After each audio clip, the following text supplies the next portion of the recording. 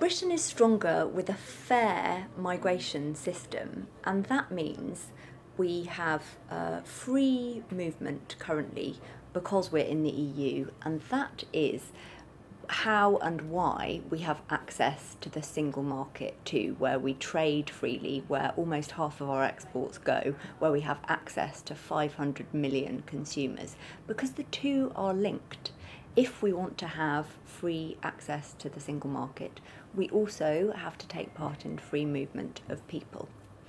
Now, it's only fair if people come here and work and that they contribute into the system, that they pay taxes. And that is what the Prime Minister negotiated, so that you can't claim benefits in this country until you've paid into the system.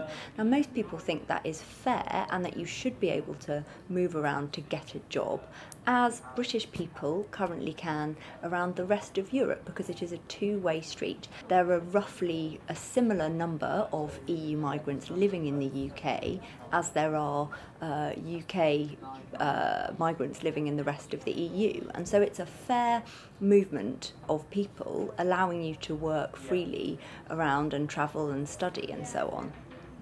But that it is a fair system because you can't move around just to claim benefits, which would not be fair.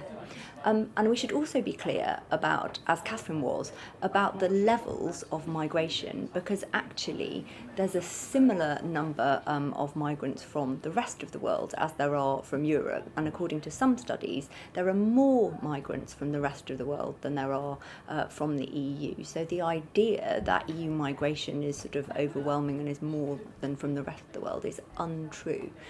If you think about the other benefits of EU migration, there are around 100,000 people working in our NHS in health and social care who come from the EU. They are crucial jobs. We need people to be doing those jobs, and they are directly filled by EU migrants living here.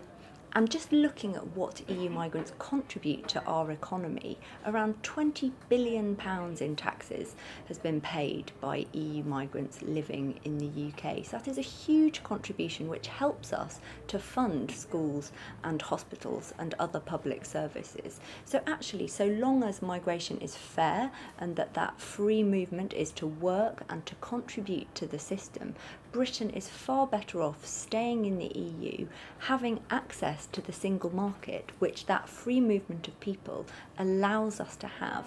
Were we to leave, we would risk our access to the single market, we'd risk our trade, we'd risk the 3 million jobs that go with that. So the two come together, and leaving would throw out the baby with the bathwater.